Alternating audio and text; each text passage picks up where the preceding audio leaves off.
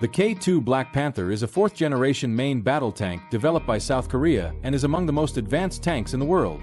It was created as a response to evolving security threats on the Korean Peninsula, incorporating state-of-the-art technologies to achieve decisive battlefield superiority. Its development was based on lessons learned from older models such as the K1 and the American M1 Abrams, which did not fully meet the required capabilities. The primary motivation for developing an indigenous tank was South Korea's desire for independence in the production of armored vehicles. After the division of the Korean Peninsula into North and South, it became crucial for the South Korean government to develop a modern tank capable of countering the numerically superior tank forces of North Korea.